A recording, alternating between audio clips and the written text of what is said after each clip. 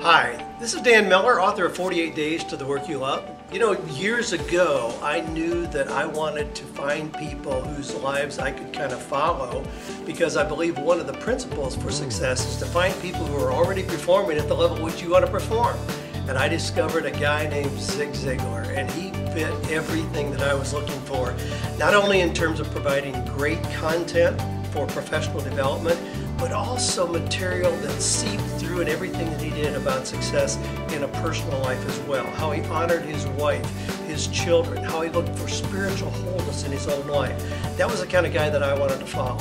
So he's been one of my mentors, certainly more than he realizes. Our own children grew up with knowing about attitude adjustments rather than punishments, and stinking thinking, and they're doing a checkup from the neck up, and they heard the story of the pump and flea training and biscuits getting cooked in the squat, all those wonderful stories that I now hear not only my children but my grandchildren are already repeating. So it's wonderful, Zig, the legacy that you've created through the materials that you've produced already.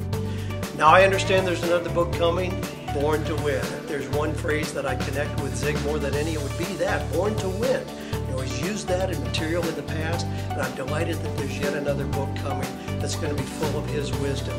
Thanks for yet one more contribution. I'll be the first in line to purchase Born to Win, and certainly we'll want copies for family and friends.